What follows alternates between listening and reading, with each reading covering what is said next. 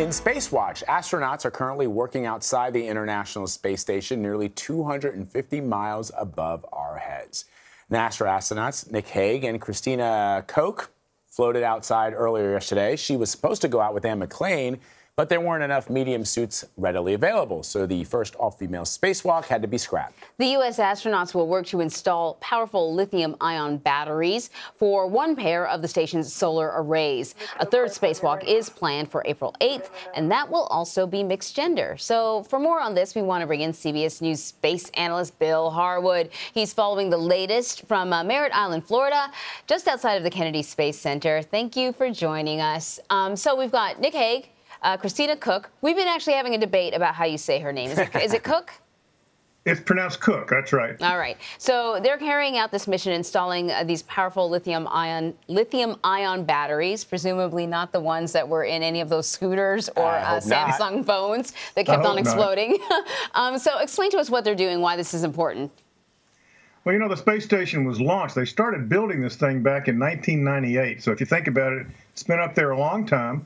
They knew all along that eventually they'd have to replace the batteries because, like with anybody's batteries in your cell phone, sooner or later they lose the ability to hold a charge. Now, the station was launched with 48 nickel-hydrogen batteries. They're arranged in groups of 12, 4 groups of 12 for each of the 4 big wings of the solar panels that are on the station. They're replacing them with these lithium-ion batteries that are half the size. So they're only going to use 24 new batteries to replace the 48 older batteries. So they're in the process of doing that. It's going to take many spacewalks. The first set was back in 2017. This is the second set, and then there'll be 2 more after this. So as you say, there was supposed to be this all-female spacewalk. Yeah. We were all excited about it, Bill. We talked about it last week. You know, I think it, you know, on the face of it, it sounds a little silly. Why weren't they prepared to know that there were different sized, you know, people that were going to be up in space and they were women? But explain really sort of the rationale why this didn't work out. Well, you know, I think NASA was really caught off guard by I guess the backlash you could say when they canceled the all-female spacewalk. But to the people at NASA, this was kind of business as usual. Anne McClain had trained in an upper torso spacesuit that was classified as a large, and in the water tank in Houston, she didn't have any problem with that. She went out in the medium upper body suit last week in her first spacewalk and decided that was much better for her in terms of her ability to reach, grab these big components and move them around. There are other suits on board that can be mediums, but they're not set up yet for this spacewalk because NASA assumed she was going to use the large like she did before, and that Christina Koch was going to use the medium as always planned. So they just didn't have time to reconfigure one of the other suits. It takes about 12 hours. You might say, why so long? But they have to move around coolant lines in this upper torso, make lots of different adjustments, and then they have to go back and test all those systems. It takes about 12 hours to resize a suit. So when McClain came back in and said, hey, I don't want to go out in the large suit, I want the medium after all, they just said, well, that's fine, and you can go out on the next spacewalk on April 8th, and we'll just let Nick Hague take your place on this one. So it's a really complicated story to tell. It's kind of a simple concept, but it definitely generated a lot of interest, no question. Yeah, it's understandable, though. I think a lot of people were pretty disappointed.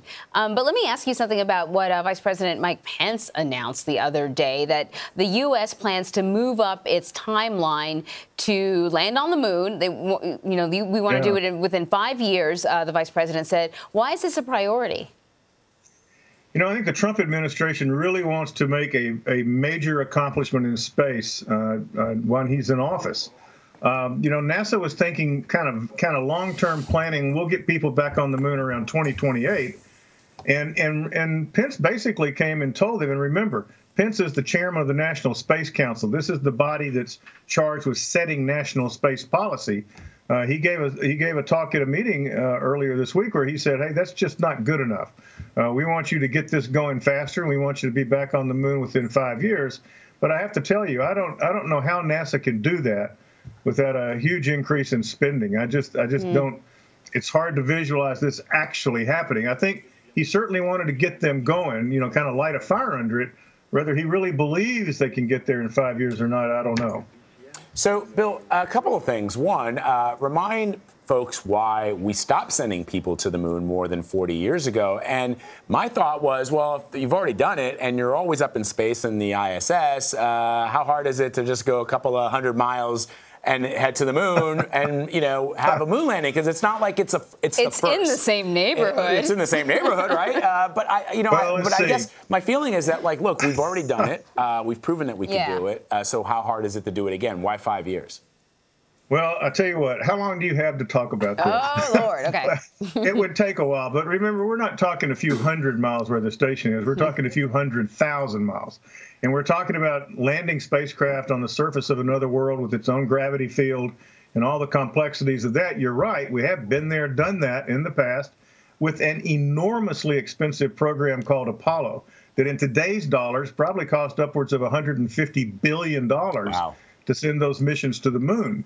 Now, and the reason we haven't been back since then is A, it was enormously expensive, but B, it was really the goal of the space race, the Cold War space race with the Soviet Union, and Apollo 11 ended that race. We won. And so there wasn't, I think, a lot of political support for maintaining a program that costs that much money. Now, the goal now is to do it much less expensively with commercial partners. You know, think about SpaceX and Boeing, United Launch Alliance, all these big aerospace companies. NASA wants to get commercial industry back involved in this again, go back to the moon, but this time, instead of just putting boots on the surface and proving they can do it, they'd really like to establish a long-term presence. They want to build a mini space station around the moon. They want to send robotic landers down, eventually people. And they're thinking things like, can we mine resources on the moon? Can we use it as a training ground before jumping off on flights to Mars? So they're really hot to do it. But I think the 5-year goal is going to be quite a challenge. That one we'll have to wait and see. And I think I also heard that one of the priorities is to hopefully no longer have to depend on the Soyuz program and develop a vehicle that will allow the U.S. to take its own astronauts up to the International Space Station. So those are two sort of pretty big issues. I got to wonder if we're sort of pivoting at the moon landing, are we not prioritizing other things that NASA would like to do? No, you were kind of mixing apples and oranges a little bit here. The program to replace our dependence on the Soyuz is called the Commercial Crew Program, and that's going on all along on its own. As you remember, SpaceX just launched their commercial cruise ship called Crew Dragon on an uncrewed test flight a few weeks ago, and they hope to launch the first astronauts this summer. Boeing is building another one of these commercial cruise ships, but they're only good to go to the space station. They're only to get astronauts from Earth's surface up to low Earth orbit. To go to the moon, NASA wants to build a gigantic new rocket called the Space Launch System, SLS, and they're going to use a much more sophisticated capsule called Orion that's also already under construction to get people to the moon, along with that mini space station I was talking about. So it's like they're offloading the transportation to low Earth orbit. Let's let private industry do that. NASA then would focus on exploration and build the rockets and spacecraft to go on back to the moon. Fascinating. Really fascinating stuff. Yeah, Bill, thank you so much. Sure thing.